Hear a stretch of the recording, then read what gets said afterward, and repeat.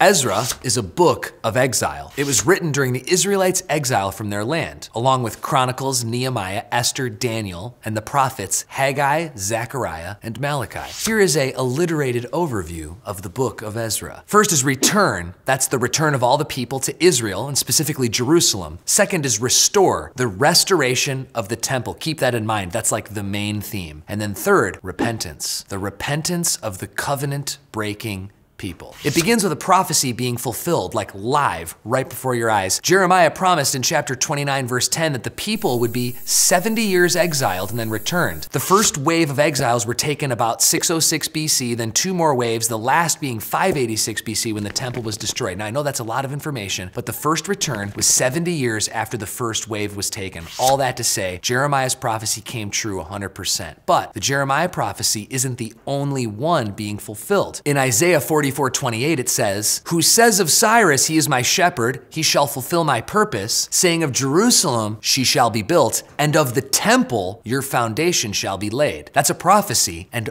all of those things are about to happen. Here's the lesson. God does what he says he's gonna do. Okay, we're like a quarter of the way through this video and we're only in chapter 1, verse 1. Let's make some progress here. Come on. According to the proclamation of Cyrus, a bunch of exiles returned to rebuild the temple, God's house. So there's Zerubbabel and a few other leaders who the Lord stirred up to return and rebuild. Jeshua was also a key leader, as well as Mordecai, who's Esther's uncle. Chapter 2 is a survey of those returning, like we have in Numbers and elsewhere. And in the survey, we see careful attention paid to obedience, making sure only descendants of Aaron are priests, etc. In chapter 3, Jeshua and Zerubbabel build the altar of God and offer just like Moses commanded. They also keep the Feast of Booths in Leviticus 23, which is that really cool one where you're kind of camping. They use a bunch of money and resources that Cyrus sent them with to find skilled workers to build the foundation of the temple. They finish the foundation, and with trumpets and worship, they're singing like really loudly in worship to God. Some of the people who were older in the crowd, they're like so overwhelmed because they saw the temple destroyed. Now 70 years later, they're coming back and seeing the foundation laid. They're just like weeping with joy. The Bible says that it's so loud that people couldn't distinguish between the weeping and the singing. Just one massive expression of emotion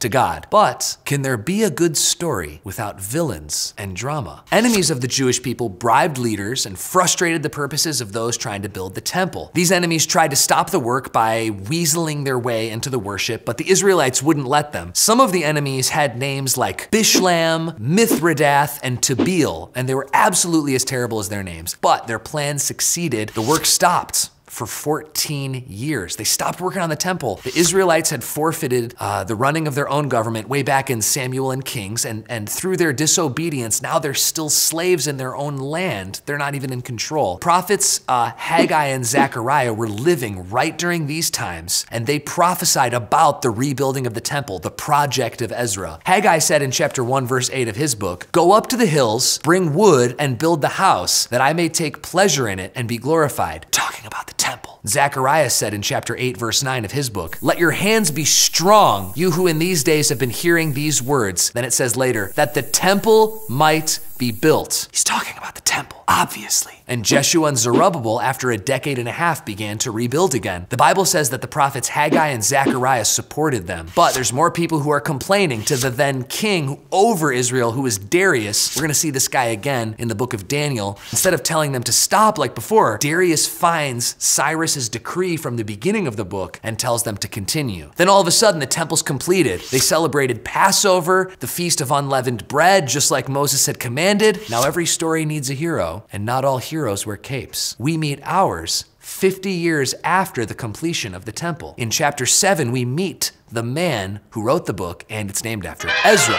The Bible says that the hand of God was on him. He was still living in Persia at the time, but he led even more people back and established even further the law of Moses and the keeping of the law. King Artaxerxes sends Ezra on his way with 1, authority, 2, money, and 3, his blessings to go to Israel and enforce the laws of Moses. The reason for this 180 from the way the king felt before, if you're paying careful attention, is that most likely during the gap in this story, the whole story of Esther plays out, and Esther is most likely King Artaxerxes' mother-in-law, playing into his grace and mercy for the Jewish people, as well as, obviously, the hand of God orchestrating this. This is a picture of my son. He's very cute. Here he is again. His name is Ezra. My wife and I named him this because of this next verse, and we pray that this will be true of his life. Chapter 7, verse 10 says, Ezra set his heart to study the law of the Lord and to do it, and to teach his statutes and rules in Israel. Ezra led the people safely to Jerusalem and led them in prayer and fasting. So Ezra leads the people, not my Ezra, the Ezra from the Bible. He leads the people safely to Jerusalem and leads them in prayer and fasting. And upon arriving, Ezra discovered that in the intervening time in the book, the people had broken Moses' command. They had married pagans, which is like one of the main reasons they got exiled in the first place. The people they're getting married to are the people that Joshua and his army failed to drive out. They're the people who convinced the Israelites to serve pagan gods and judges and Samuel and kings. It's just a massive problem. Ezra thought he was going to arrive to a holy nation, but when he got there, it was looking like the nation that God kicked out before. Since Ezra was likely the author of Chronicles, in my opinion,